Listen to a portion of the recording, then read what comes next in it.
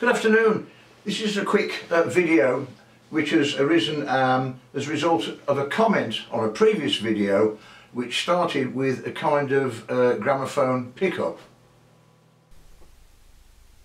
Yes, here it is. It was actually an electric pickup much resembling an acoustic pickup, but it didn't work, so I put in a piezo-electric sounder. You can see a wire coming out of it, and to our surprise it worked quite well. And a couple of people wrote in. One was called Charles Slater, and he suggested if it works for playing a flat disc, would it work for a phonograph cylinder? And so I made a lash up to test out whether it would work or not. Take two. Okay, there's a bit of a lash up here. There's a 6-volt battery, a switch, a 298 controller, a little Arduino Nano and a stepper motor, and we'll just very quickly look at those.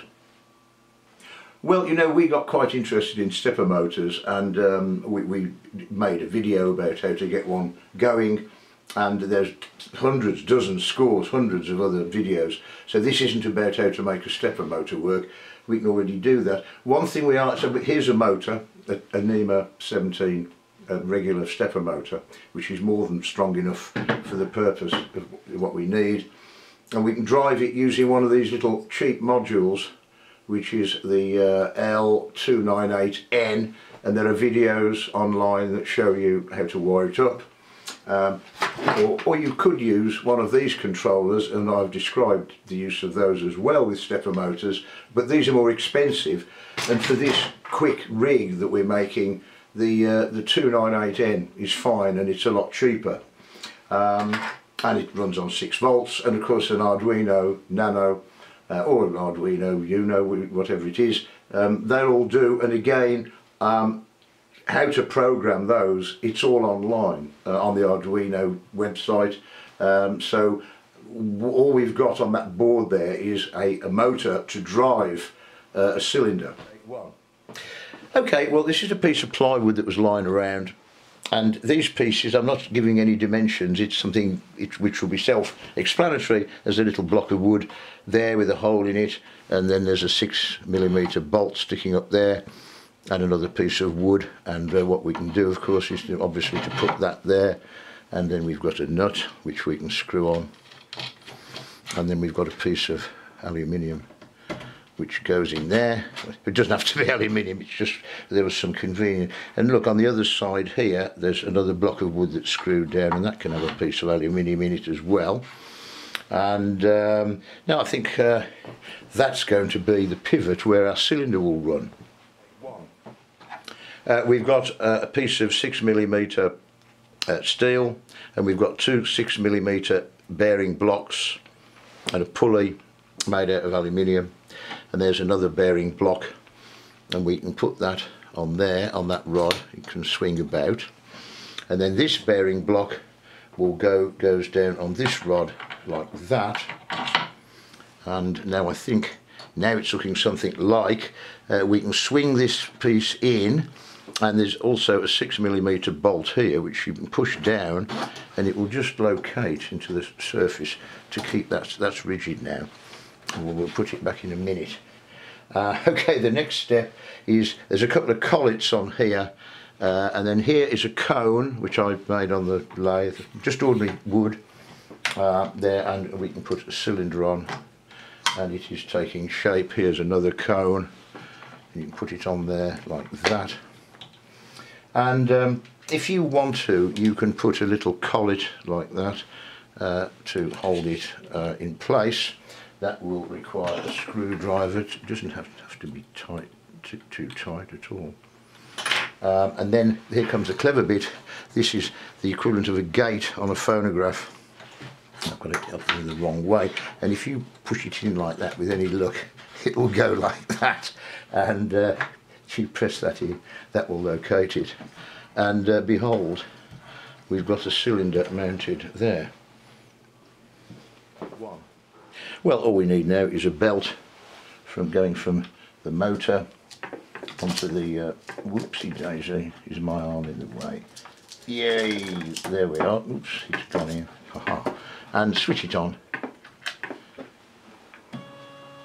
And there we have a cylinder, and it's carefully adjusted, of course, so the cylinder is going at about 160 RPM, which is more or less the correct speed.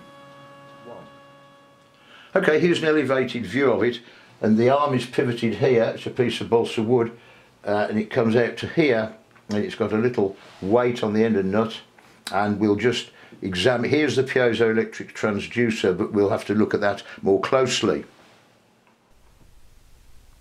Here we have the piezo-electric transducer mounted on this balsa wood arm. I've just filed a little flat bit for it.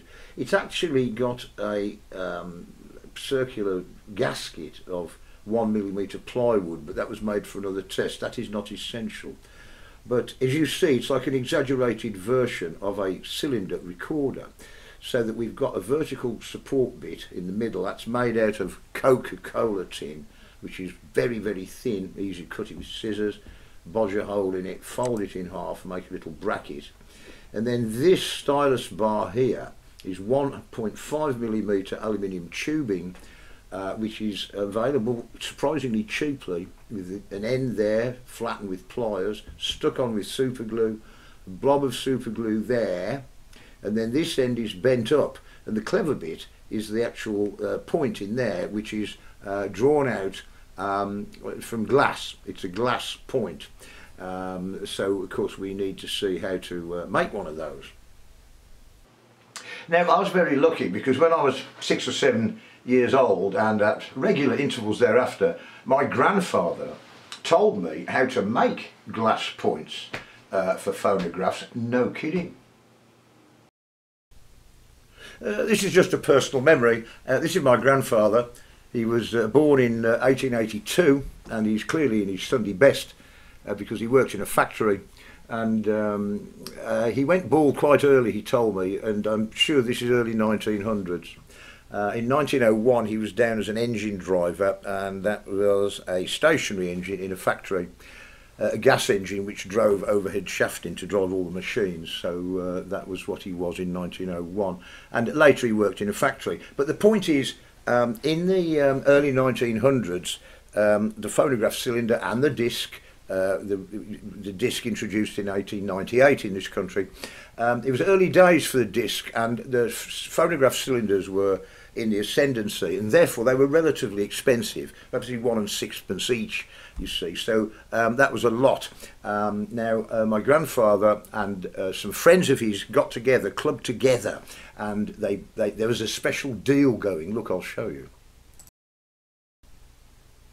Yes, now there was a little phonograph, here's one, it's called the Puck, made in Germany I presume, and it was bought in the early 1900s, and it was very cheap, and I was looking for a photograph of one, and behold, this photograph came up, which is a Puck with 12 cylinders. Now that is serendipity, because the deal was that if you bought 12 cylinders in the early 1900s, you would get the machine free, thrown in. I think they cost 6 shillings each, which was the price of, say, 4 cylinders. And so if you bought 12 cylinders, the shop would blah, blah, blah, blah. It was a deal. And so my grandfather and friends formed a little syndicate and bought the thing, and it worked fine. They had the machine and the cylinders. It kept them a couple of days each, and it was all very good, except for the fact that my grandfather told me that on the way back from the shop, the guy went to fetch them on his bicycle. It wasn't my grandfather. He had a basket on the front of his bicycle, and he went over a bump in the road, and a couple of the cylinders jumped out, and of course they got smashed on the, I mean, they were in boxes, but they still got broke. But that's a genuine anecdote of 1903 or 04. How to burn your hands, scene 1.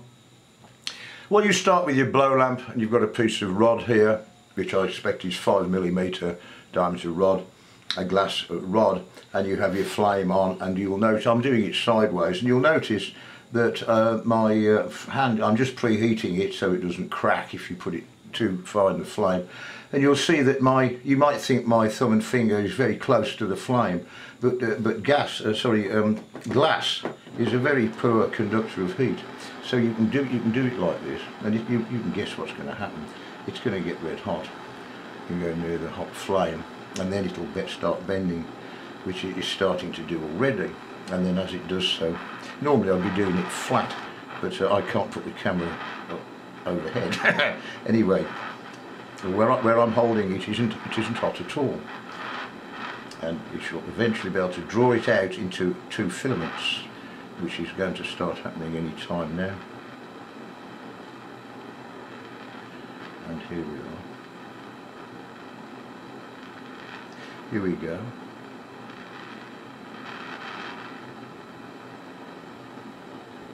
And we've got 2, which you can't see. Right, let's do a cut. Well, I've got the points here.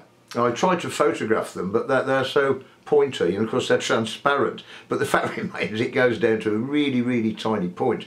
And so what you will now do is put it back in the flame. And of course you've got two bites of the cherry. You put it down, and the bit on the end will melt, as you'll see. And you wait until it gets the right size, whatever that is.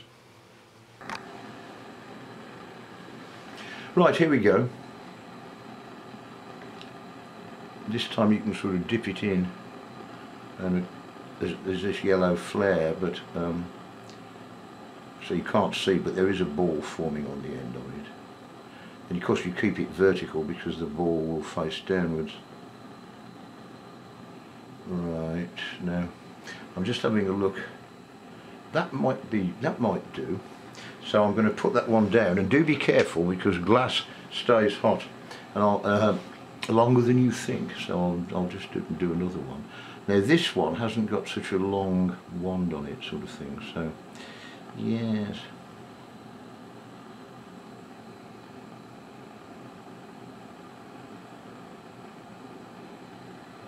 I think it wants to be perhaps just a whisker bigger than that.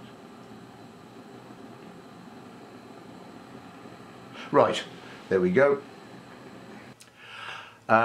It's hard to get this in focus because we're too close, but this is 1.5mm aluminium tubing, which is actually a 1/16 of an inch. The difference between a 1/16 of an inch and 1.5mm is approximately 0, so you can use it. And we've got the hole, it's smeared over because we've just filed or ground it, but using a pin chuck with a with a gramophone needle in, we can open the hole out in the end of the tube, and so now we've got a nice big hole, except you can't see it, but we've got a hole here in the end of the tubing. And so now you need to break off the point and fit it into that little tiny hole. Okay, I don't think this is going to work because I can't get in close enough to show you, but the principle is as follows. Here on this scrap piece of board there is 1 drop of super glue, and I'm going to look at these 2 points, and I'm going to break the end of one of them off, and you ought to do it somewhere where it doesn't matter, because you don't want glass powder going, and I'm going to try and embed it in a piece of blue tack which is on the end of a cocktail stick, and it is embedded. I don't think you'll be able to see it. Here's the tube with the hole in, and I now dip the end of the tube in the droplet of super glue, and I now insert very carefully. I could do with some more light actually. Oh, I've turned the light. I'll have a go anyway. I shall try and insert that in the hole, and I've missed. Okay, now what I did was I broke off and I took it and the thing and put it under the light which is up there, and it did go in. Honestly, yes it did. Would I lie to you? I mean look, making a plywood cylinder player is far too serious a matter to tell lies about, isn't it? And there we are. No, it's true. There it is. It's a bit scruffy looking, but it's got a round globular glass point in the end of the aluminium thing. Of course, normally you wouldn't put the point in until you'd mounted the stylus bar on the piezo-electric transducer, but aha. And it did work first time. But it might well take several goes. If you drop the tiny glass thing, you've got to make another one. Anyway, that was what my grandfather taught me back in 1952 or something. Well, it's finally time to put these grave matters to the proof, so we'll switch on and let's see what happens here.